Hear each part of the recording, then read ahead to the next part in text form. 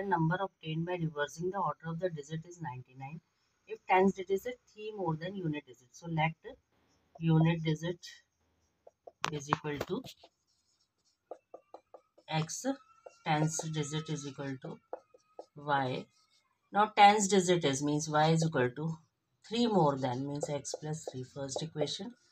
And some of two digit number tense वाले को आपको 10 से मल्टीप्लाई करना होता है और यूनिट ऐसे लेनी होती है मीन्स 10y प्लस x.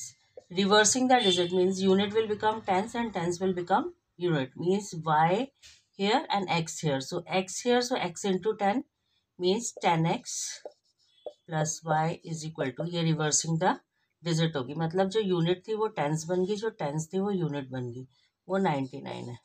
इसको सॉल्व कर लो. 10y plus Y 11y, 10x plus x 11x is equal to 99. So x plus Y 11 common आ गया, 99 over 11 that is 9. So x plus Y is equal to 9. ये second equation होगी.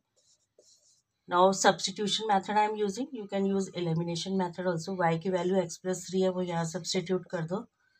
You will get 2x is equal to 9 minus 3 that is 6. x will come 6 over 2 that is 3.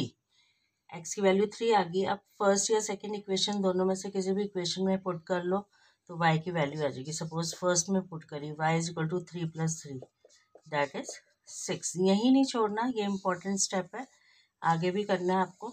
आपको find करना है number. Number है 10y plus x. सो 10 into y means 6 plus x means 3.